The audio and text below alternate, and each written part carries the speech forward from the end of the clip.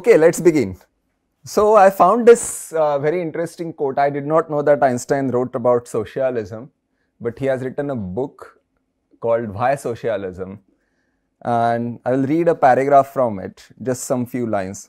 The abstract concept of society means to the individual human being the sum total of his direct and indirect relations to his contemporaries and to all the people of earlier generations. So this particular quote also sums up the idea of a category, yeah, that the individual is in fact the sum total of the interactions, the external behavior. Yeah, so I just wanted to note that. There are other interesting quotes also if you want to have a look. Okay, so we have started with category theory. Over here we defined the notion of a category as some data. Yeah, this is the structure, and together with some properties. And we have seen some examples also. Yeah, for example, category of sets, category of groups, abelian groups, and all the algebraic ones. Then category of topological spaces, metric spaces with appropriate morphisms. Here there was an exercise that Lipschitz continuous maps. Yeah, the composition of two Lipschitz continuous maps is again Lipschitz continuous. Yeah, that's an exercise in analysis. And we saw one interesting example where objects are just positive integers and home sets are matrices, R cross R matrices. And then we saw that if you take a single object small category, then it is nothing but a monoid, because there is one specific morphism called the identity morphism. The composition becomes multiplication, and that's all you need. Okay, and we ended with the question as to how can you think of a set, a single set, as a category. Does anybody have an answer? We can take a small category Huh? of two objects. Two objects, okay. And the home set of from one object to the another different object, that will be a set. That will be a set, okay. But we want like more categorical properties. So, I mean, that's fine, I guess. Like you are recovering that as a home set between two objects. But we want something more, like a more prevalent category theoretic construction. Suppose we have take two elements A, B, Uh-huh. capital A, given set. Uh-huh. Then define morphism of A, B equal to function from singleton A to singleton B. Unit Functions from singleton A to singleton B. A goes to B. What's the meaning of functions from singleton A? I mean, that will be just one function. That one function. So my morphism, a collection of morphism from A to B is only one function. So it's basically an ordered pair. Ordered pair. But we want a single set. So how is it giving us what we need? The question is the same. Think about a singleton set as a category. So we have Singleton set as a category. Okay. we have defined a So you are basically saying home singleton comma A is is a set A. But I would still say that this is an external piece of data. Yeah, you are getting a home set as a set in both those solutions. But if you want that information embedded inside the objects themselves, I think you are trying to generalize this idea of a monoid. Yeah, that's what both of you were doing. Any other ways? Objects are all the elements of the set and Only identity morphisms. Okay. So this is called a discrete category. So let me write that example. A category is C is discrete if only morphisms are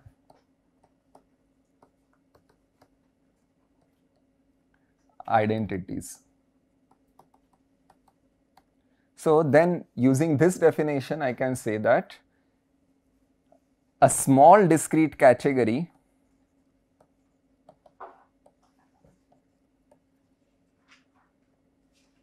is a set.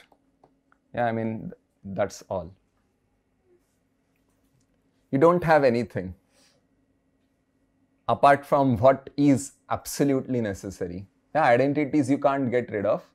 Every object must have identity, and you just have that bare minimum. Okay, so this is what this condition is. You can obviously have large discrete categories. They are not sets, but they are proper classes. Then say that a category C is a pre-order if home C AB is a singleton for any A and B in objects of C. Okay, so this is a pre-order. In particular, when A is equal to B, so home CAA is a singleton. What can that singleton be? It has to be the identity morphism. Yeah, then there is is at most a singleton. I mean, is a singleton or empty. So home CAA must be singleton because identity is always present, but otherwise we do not have any other restrictions, right? So the other restrictions are, so if, let's try to analyze this situation, okay? So yeah, first thing, if home C AB is non-empty and home C BC is non-empty, then what can you say about home C AC? It's non-empty because the composition, don't say transitivity yet, yeah, this is also non-empty. It is basically transitivity, yeah. So when you interpret that home CAB is non-empty, you say A is less equal B, yeah. So rewriting home C AB non-empty as A less equal B, we get reflexivity and transitivity. Why reflexivity? Because home CAA is non-empty, identity morphisms are present, and the property that I wrote above, it says that it's transitive. So reflexive and transitive relations on not necessarily sets. Yeah, I mean, this is it can be a small preorder or it can be a large preorder, but this is called a preorder. Now, in a preorder, however, there is one condition missing from the usual thing. This is an order relation. So usually we think about partial orders.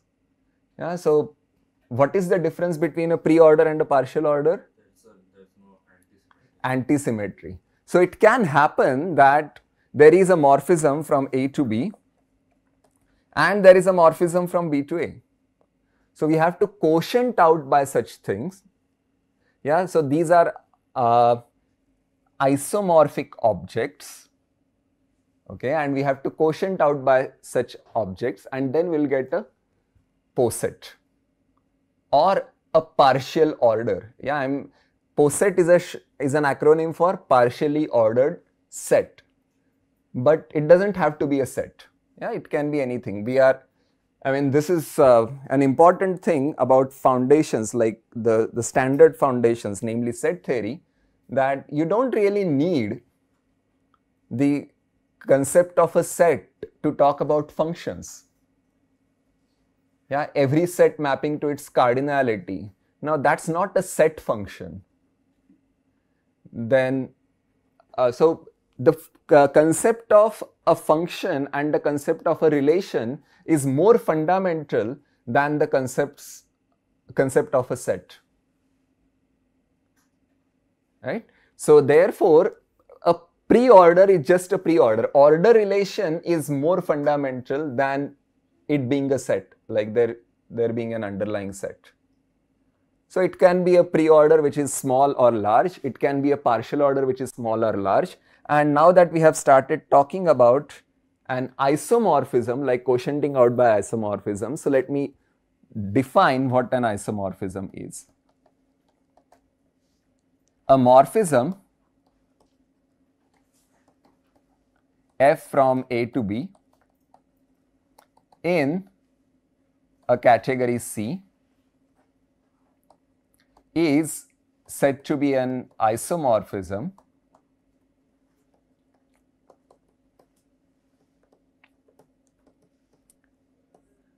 if, yeah, tell me some ideas. If there exists a G, you can't say, I mean, normal, our isomorphism is, oh, it should be injective, it should be surjective, like bijective maps which are structure preserving, but there is no bijection concept here. There is no set. There is no function. Yeah, we are just talking about a morphism. If there is some G from B to A such that f of g equals g of f equals no, f of g doesn't equal sat. g of f is the identity of g. Correct. So gf is equal to 1a and fg is equal to 1b. So it must have a two-sided inverse. Yeah. So that's an isomorphism. Now I'm going to go back a bit and I will show you this thing again. Now look at example 6 again. And in that example 6, we said that morphisms of C, we are talking about a small single object category. Suppose I put the condition that every single morphism is an isomorphism. What will I get? A group.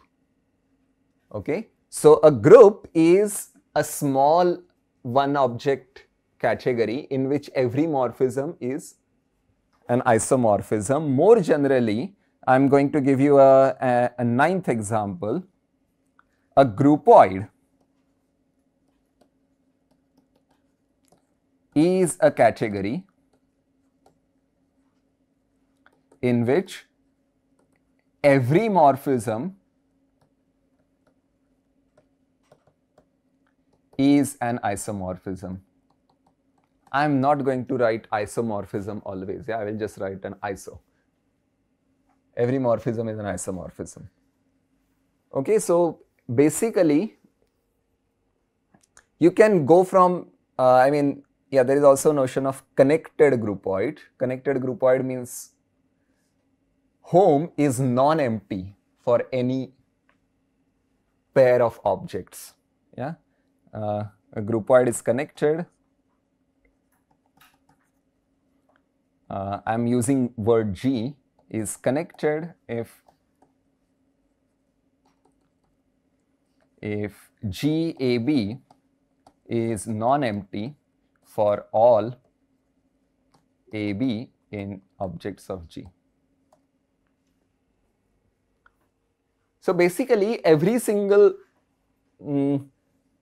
object is essentially the same, like it's any two objects are isomorphic to each other, but still they are different. Yeah, being isomorphic doesn't mean they are equal. In fact, equality is not the right notion in category theory at all. Yeah, everything has to be up to isomorphism, but here there are many copies of this. Okay, in particular, yeah, in particular, So a group can be thought as a groupoid, but groupoid may not be. yes, a group can be thought of as a groupoid. I was going to write that. Yeah, a single object small groupoid is a group.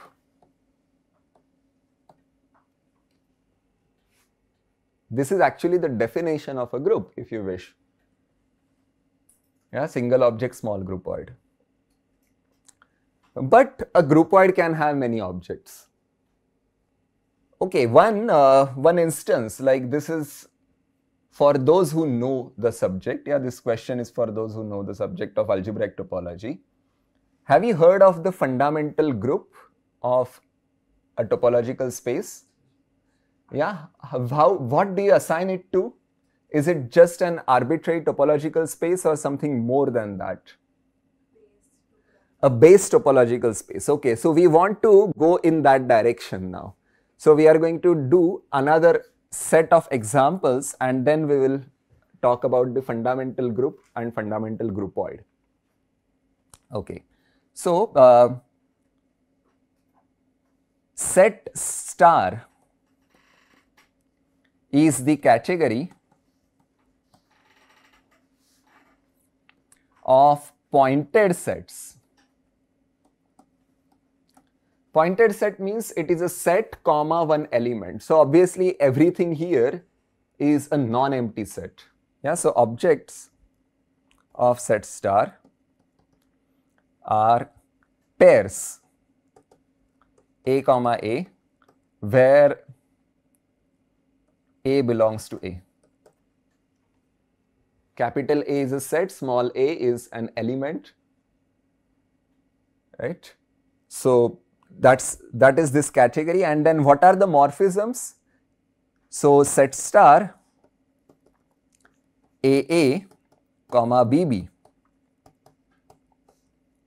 are all functions, from A to B such that functions f from A to B such that it preserves the base point. Okay, so this is set star. Pointed sets and pointed functions, they should preserve the point. I mean, normally you can do it with any concrete category. I mean, roughly speaking, I will define a concrete category later on in the course when we study functors. But loosely speaking, a concrete category is one where the objects can be thought of as sets with some extra structure. Okay, so this is set star, and similarly you can, like top is obviously a concrete category because topological spaces are sets with some extra structure. So we can talk about top star. This is the category of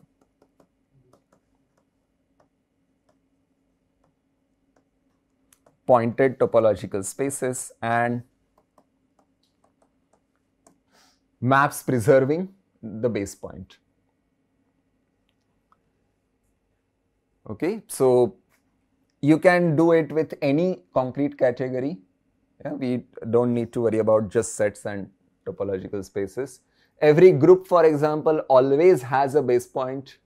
You can always think of it as the identity element. Monoid also has a base point.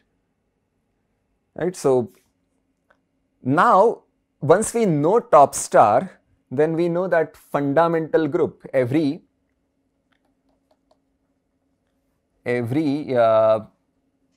x comma x naught in top star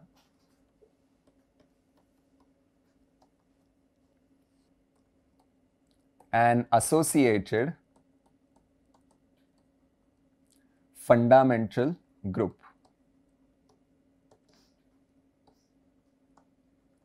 We call it pi 1 x comma x naught. Yeah, because it has to do with what are the elements of this group, if you can tell me. Equivalence classes of loops at x naught. Yeah, but what equivalence classes? Path homotopy equivalence classes. Very good. I am not going to write down the details of that. And what is the group operation? path concatenation, but path concatenation is not an operation on its own. It's only a binary operation up to homotopy equivalence. Yeah, so remember that. Okay, in fact, given x in top, we can associate a fundamental groupoid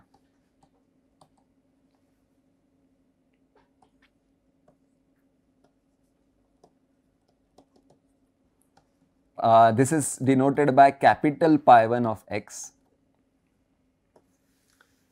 Now, what is this groupoid? So, how many objects are there whose objects are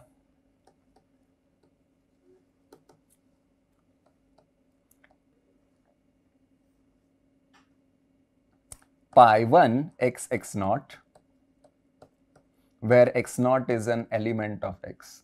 It is still in bijection with what I said earlier. So, these are our objects. And what are the morphisms?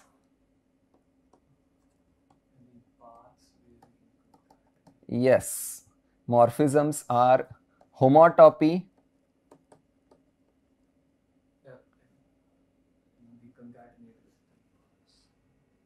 yeah, but we also need some operation of composition. So, homotopy classes of paths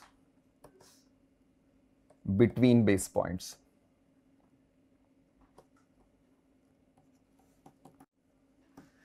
So, tell me, when is this fundamental groupoid connected?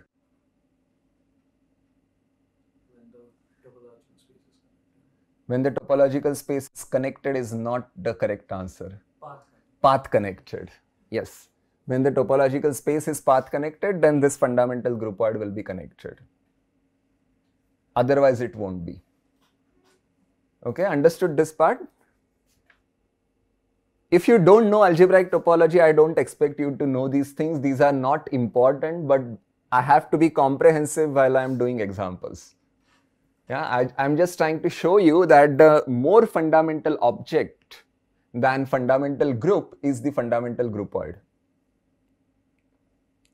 Yeah, because every point, the fundamental group depends on the base point. So, for every point you associate a group. Yeah, so therefore, this will work out.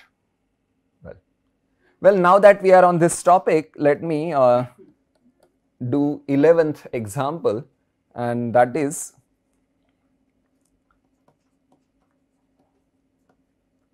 HTPY, the category of homotopy equivalence classes of morphism. So, objects are topological spaces and morphisms are homotopy equivalence classes of maps of continuous maps. We will come back to this particular example when we will study concrete categories. Okay. Any questions so far? Okay, so then let's do one more example. It's slightly different. So, suppose T is a formal theory. So, we are doing an example from logic. Suppose T is a formal theory and phi are the objects. We define a category, we associate a category.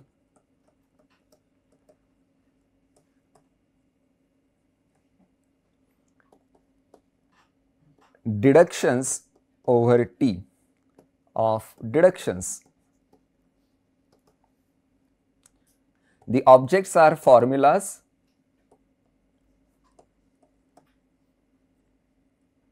and morphisms are Hilbert style deductions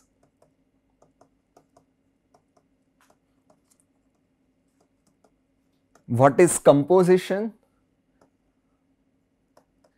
Composition is concatenation of deductions, and identities are one-line deductions.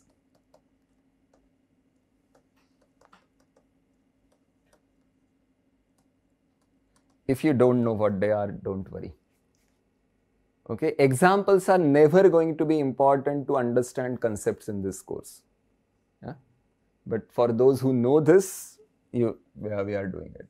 So morphisms are deductions up to some reduction, because otherwise you will compose with the identity, then the length of the deduction will increase, so it will not be the same deduction.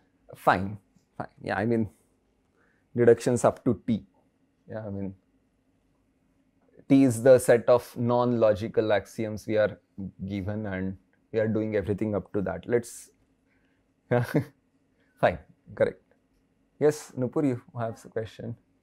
No. Okay. Well, some other examples that we can do. I mean, we have to get this image of a function being a morphism out of our brain. We already saw one such example where matrices were morphisms, objects were just positive integers. So this is example number 13 now. This is the category rel. Yeah, this is the category of relations. So objects are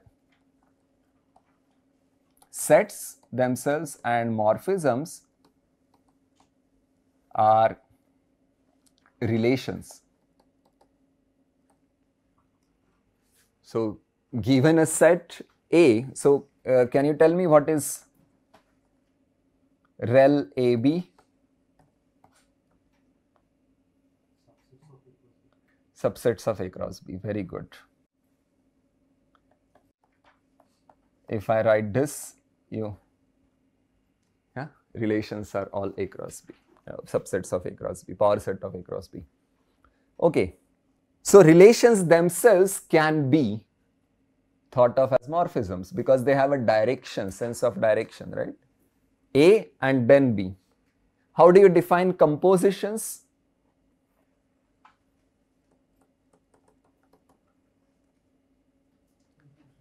Compositions of relations. Yeah, so if R is a relation from A to B and S is a relation from B to C, then S composed with R is defined to be all those pairs A comma C in A cross C such that there exists some B in B which connects those two, yeah, such that A comma B is in R and B comma C is in S. So that is the composition of relations. What is, I mean, in this sense, what is the identity? Identity relation is, I mean, the diagonal. Identities are diagonals. Yeah?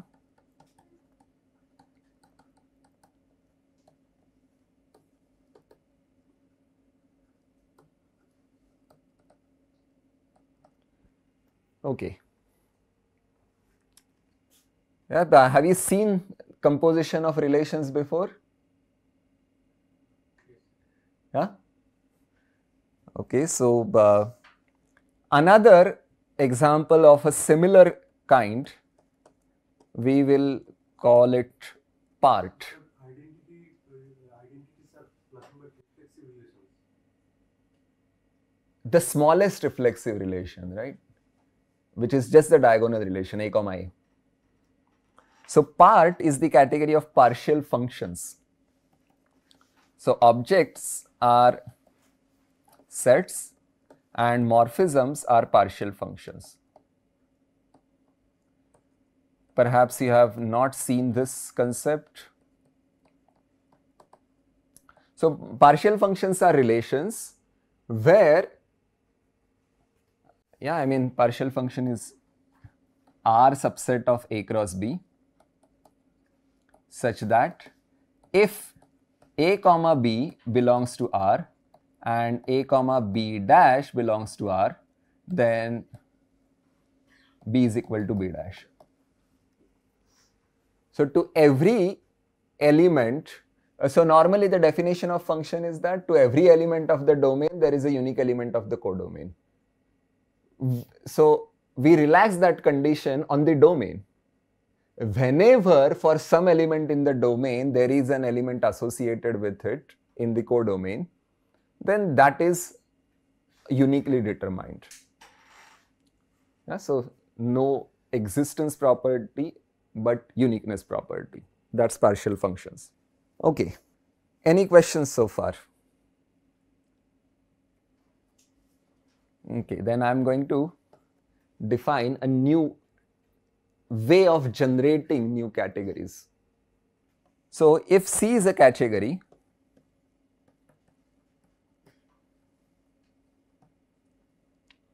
then define the opposite category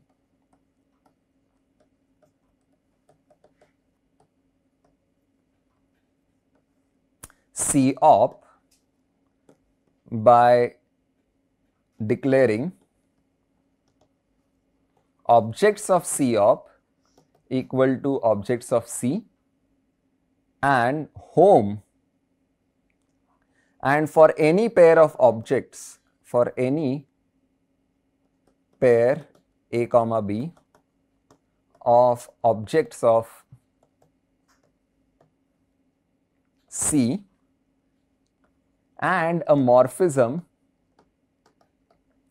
F from A to B in C, we take a morphism F op from B to A in C op.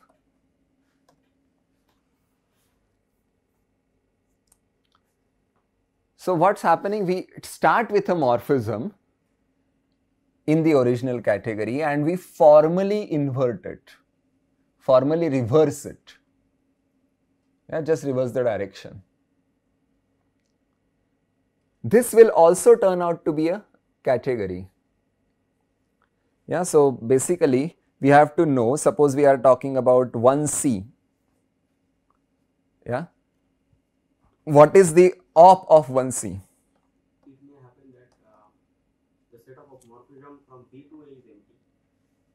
How to take corresponding morphism? If it is empty, then the set of morphisms from, I mean B to A, you are saying, set of morphisms from B to A is empty in category C. Then the set of morphisms from A to B in category C op will be empty.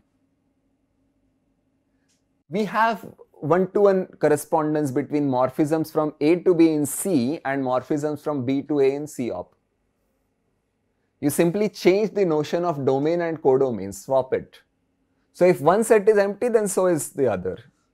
But the other dual version, yeah, not the same version. So what is 1C op? If C is an object, then what is 1C op? It's just 1C, yeah, because the domain and codomain, they don't change. And if you are taking F op composed with G op, then that is G composed with F op. Yeah, so this is way of formally reversing the directions. This concept is really useful in orders because you simply reverse the orders. Now let's look at one particular example. So let's consider the set of natural numbers with less equal relation. What are the objects of this category? Natural numbers. And what are the morphisms between natural numbers? Less equal. Yeah, so this is a pre-order. Less equal. Yeah, if n is less equal m, then only there exists one morphism. Otherwise, there exists no morphism. So it's either one or nothing. Okay. Now, what is n op? So we are going to say n less equal op m, which means Yeah, what is this? That n op nm is non-empty if and only if m is less equal n in the original category, which is saying that n nm is non-empty. So we are formally inverting everything. So it's the greater than equal to order. Yeah, less equal op is the greater than equal to. So it oftentimes happens, like for example, consider the collection of all posets. The collection of posets is closed under taking opposites, taking the dual category. Do you agree with that? Yeah, because dual of a poset is again a poset. Dual of a linear order is again a linear order. And in general also there could be many classes of categories in which this particular property is true. That if a category lies in that class, then so does the opposite category. So for such categories, actually we can reduce lot of our work via a simple principle, simple yet powerful principle called the duality principle. Okay, so I am going to state it now.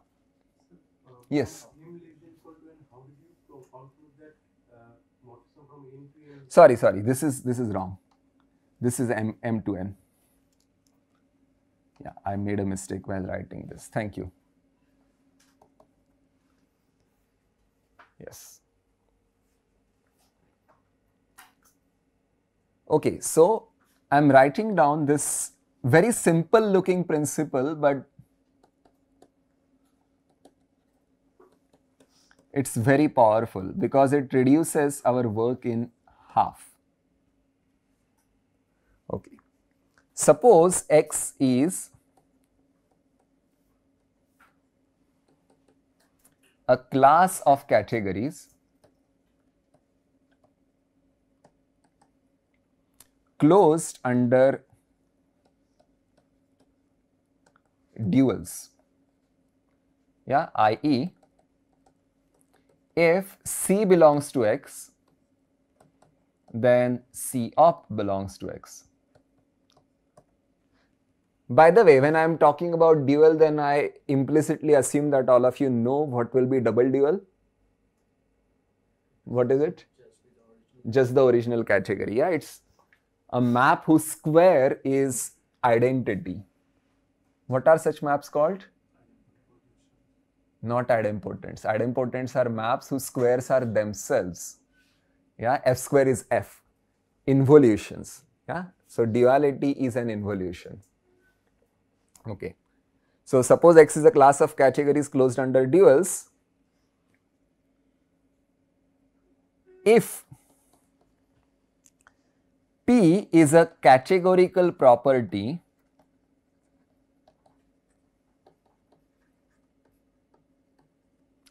true for all categories in X, then so is P op. The property obtained by reversing all arrows and compositions.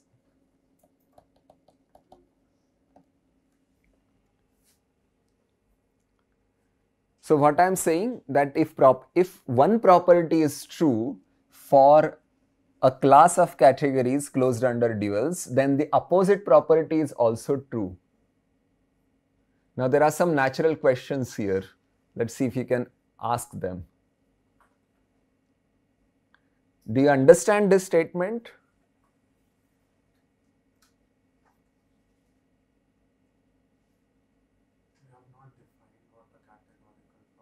Exactly. We have not defined a categorical property.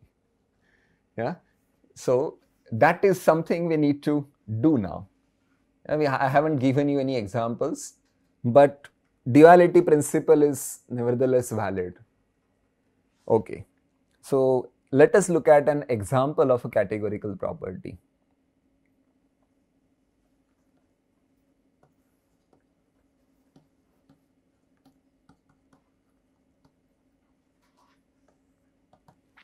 Okay, so one example.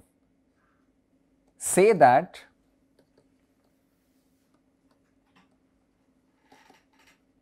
an object T of a category C is a terminal object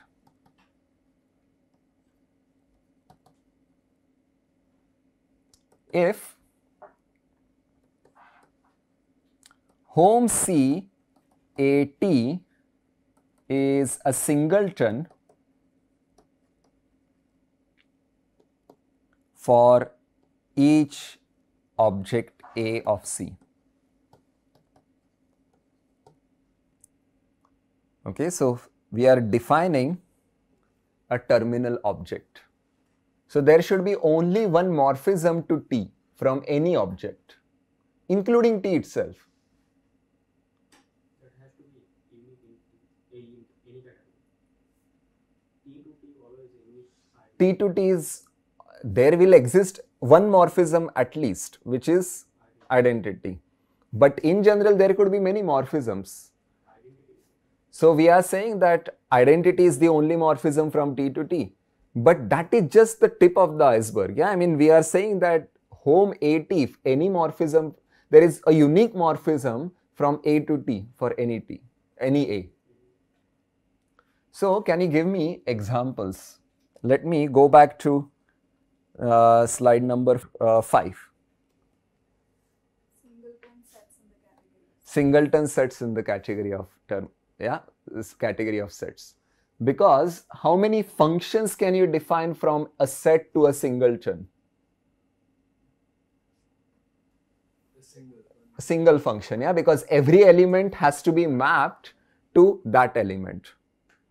Okay, let's just be extra careful here. What happens if your domain happens to be the empty set?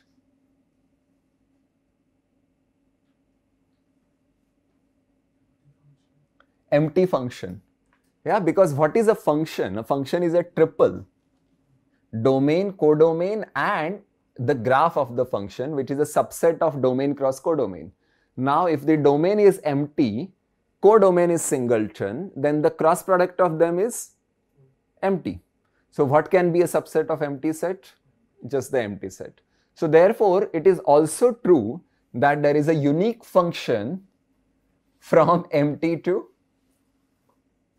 a singleton, the empty function. Okay, so always think about these corner examples, extreme examples. So I'm going to write it this using this. So a singleton, I mean, it doesn't matter what that singleton is. Yeah, I'm just denoting it by star, but any singleton is a terminal object. Okay. What about groups? The category of groups. Identity what? Identity element. No, identity element, identity morphisms, they are not correct answers. What are the morphisms? Group homomorphism. So we need a group, trivial group, not identity element, trivial group. Think about where you are. Yeah, that's, so trivial group. Trivial group means group containing only one element, namely the identity element. So that is a terminal element, terminal object. Abelian groups? Trivial group, yeah. Are vector spaces one-dimensional?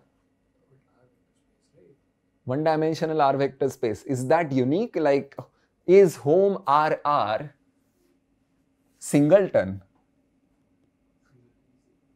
Singleton zero vector space, trivial vector space. Yeah, you can't say that R is not itself a terminal object. That's not correct. What about category of rings, unital rings? Does there exist a terminal object? Zero ring, I mean, it depends on our choice. Yeah, most likely unital rings, we ask them to be non-trivial. Yeah, 0 and 1 are different. So in that case, there is no terminal. If you allow 0 to be equal to 1, then it can exist. Okay, so I will say there doesn't exist a terminal object. Category of monoids and monoid homomorphisms, again trivial monoid. Yeah, singleton, just identity. Semigroups,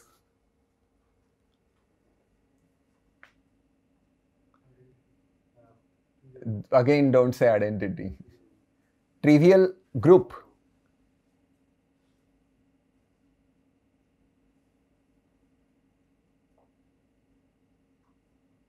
semigroup homomorphisms. Yeah, remember that. If you say singleton semigroup, then can you make sure that there is a semigroup homomorphism from any other semigroup to itself? Yeah? Let everybody be sure. You are saying no?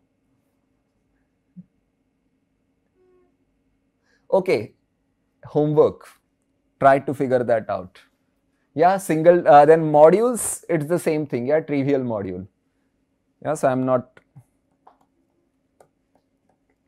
Topological spaces. Empty space is not terminal point.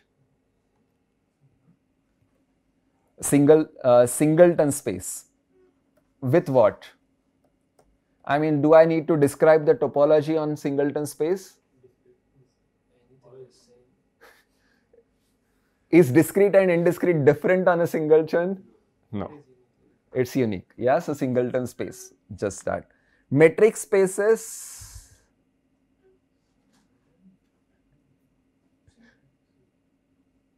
Singleton. I want everybody to verify all these things, okay? Mat R. Does there exist an object which is terminal? I did not include 0. Objects are positive integers.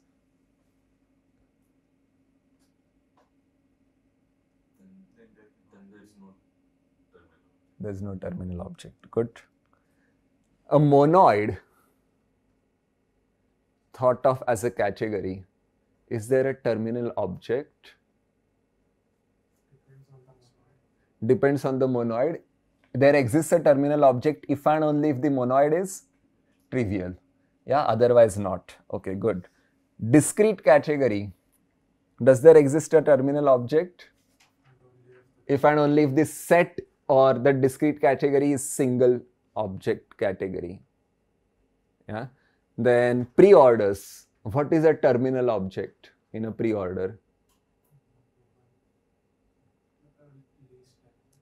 No, not least element. It's maximum element. Yeah, it's a maximum element over here.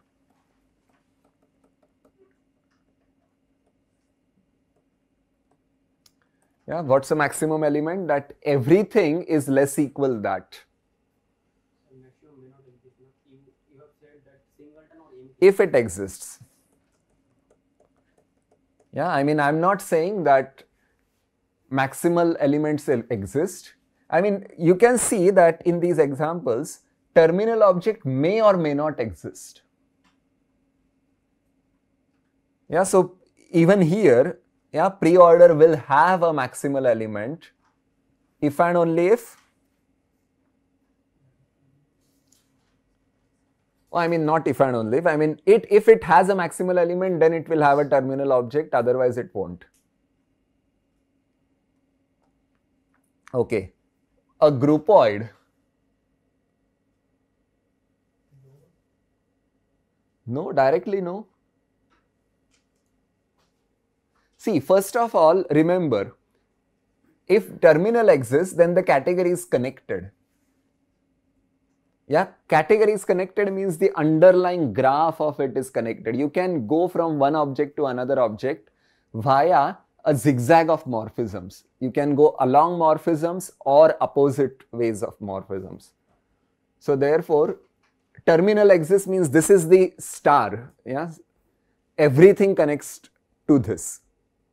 So therefore, the category is connected. So if the groupoid is not connected, then there is no question at all. But if the groupoid is connected, then also a terminal object will exist if and only if the home sets are singleton and there is only one object. Or, okay, yeah, home sets are singleton, that's all. Trivial thing. Yeah, that's okay. Yeah, so terminal exists if and only if all home sets are singleton. Set star. Does there exist singleton set with what point? There is only one point, right? So it always exists. So that is singleton star, comma star. Okay. Top star, same thing. Yeah, I'm not doing that. Then, well, let's not go into these awkward things. Category of relations. Do it as homework. Yeah, figure out, tell me next time whether it has a terminal object or not. Okay. And if C has a terminal object, what will it be in the dual category? Initial object. Very good. So you know the definition. So now I will define an initial object using a different color. So initial object, if home C IA, I mean this is I, notation is I, is a singleton for each object A of C. It's the dual property. So existence of a terminal object is a property of categories. It's a categorical property. So if, now look at the duality principle again. If a class of categories is closed under duals and every single category has a terminal object, then every single category also has an initial object. Yeah, so that's what the duality principle does. It gives you the dual property for free. Now I'm going to use this blue color and we are going to figure out initial objects in different categories. Okay, so in the category of sets, what is an initial object? Empty set. Okay. Category of groups, trivial group. Okay. Abelian group, same.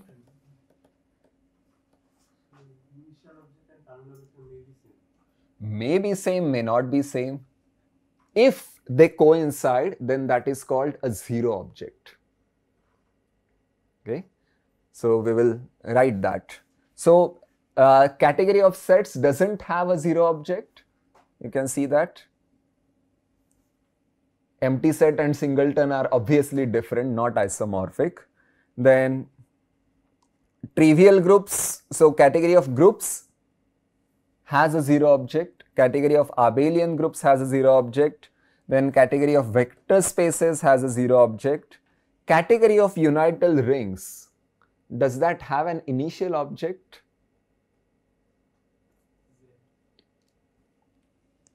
Z. Why suddenly Z?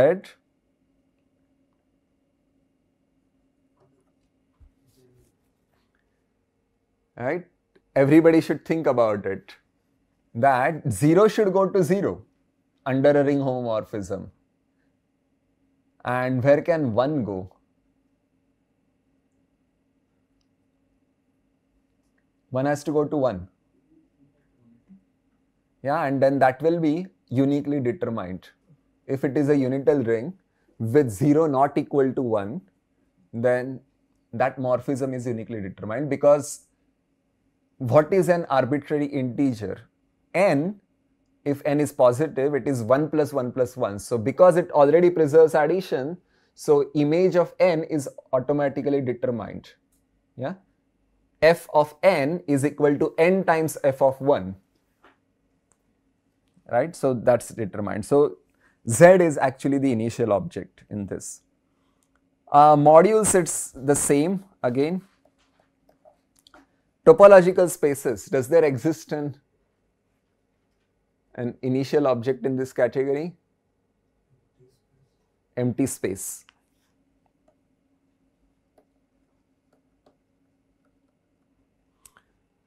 Okay, matrix spaces and matrices.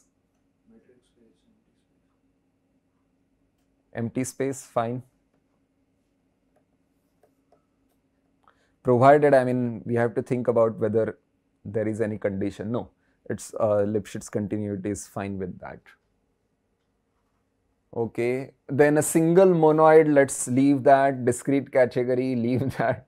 Yeah, it's the same answers. When does a pre-order have an initial object? It's a minimum element if exists, and set star, singleton again. Yeah, so this is also a 0 object.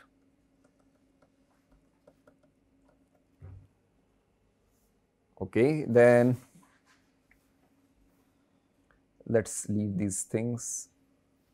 Relations I will give you as a homework problem and part, and the dual of initial object is obviously the terminal object. So let me write that a 0 object,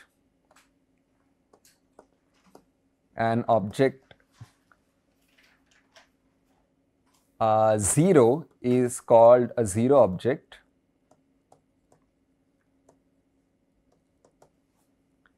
if it is both initial and terminal. I mean, here I am already giving you the notation. 0 is the notation used for 0 objects. So in any pointed category, usually the single point is a 0 object. Yeah, so groups are pointed automatically. Now, one thing that we need to observe, let me go back to this slide. So, how many terminal objects are there in the category of sets? Is it unique? There are so many. Yeah, any singleton would work as a terminal object. So, basically the idea is that the existence doesn't guarantee uniqueness, but we never need uniqueness. We need uniqueness up to isomorphism. So let's go to that slide and let us say if T1 and T2 are terminal objects in C, then can you conclude something about T1 and T2? They are isomorphic. How do you conclude that? Then home T1 T2 is singleton. Okay, then C T1 T2, C T2 T1 are singletons.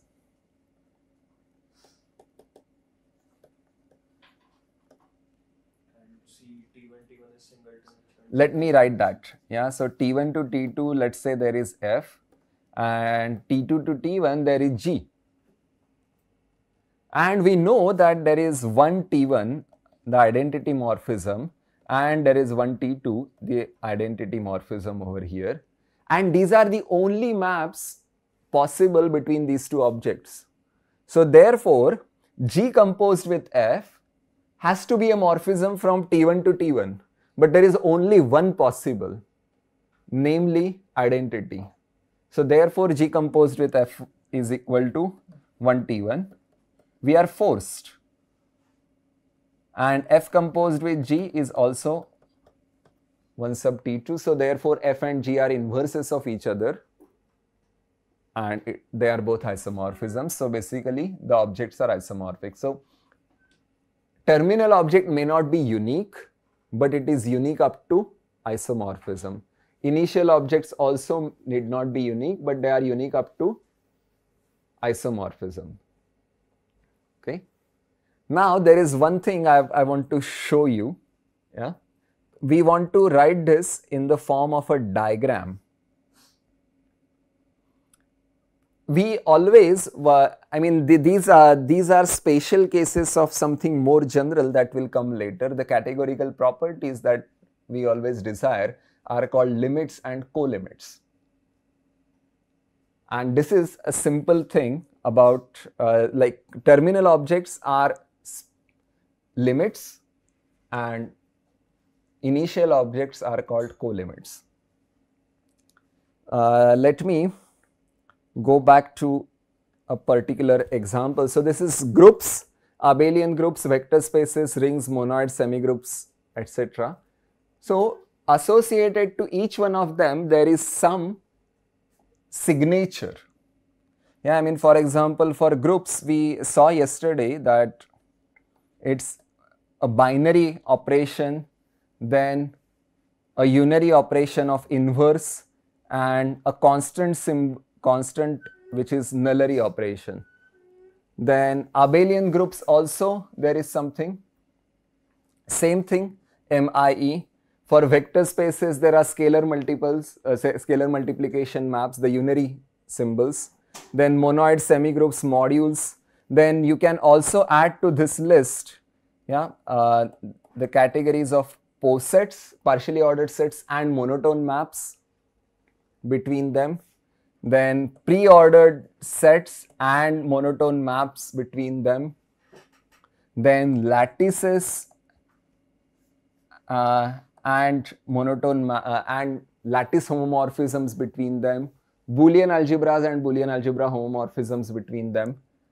So all of these are algebraic examples of some kind, and I have combined them into a single example too, for a reason, because we can write them, if sigma is any language or signature, then all of them can be written as sigma structures or models of certain theories, like they satisfy some properties. So sigma structures and sigma structure homomorphisms, they will also form a category. Yeah, sigma structure just means like if your language or signature consists of one binary function symbol, then you are taking a set, non-empty set, or just a set with a binary function defined on it. Now, homomorphism means it should just preserve that. Similarly, you can do something with relations. So those who are interested in logic, they can understand that sigma structures and sigma structure homomorphisms, that's an important category to understand.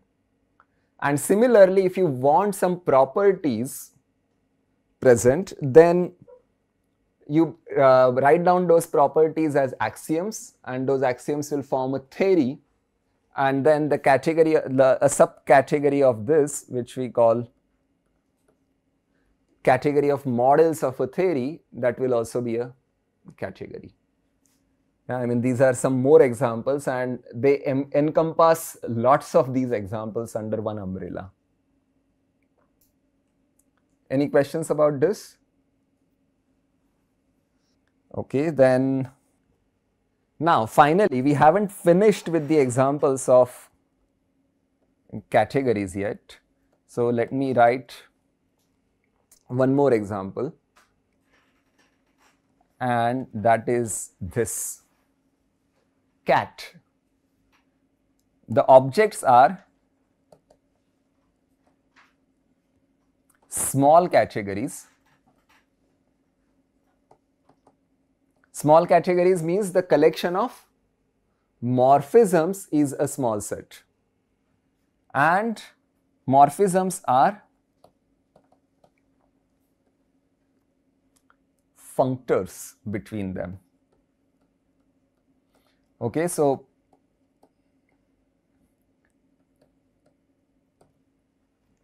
this is a new term, functor. Now try to recall what Russell's paradox was. Russell's paradox said that the collection of all sets is not a set. But here we are doing that. Yeah, the categories themselves could be objects. Yeah, here we are taking a restriction that these are all small categories, but they themselves could be objects, and then there are appropriate morphisms between categories which make them into a category. This will be a locally small category, and there is also another category that we will consider here, which is objects are locally small categories.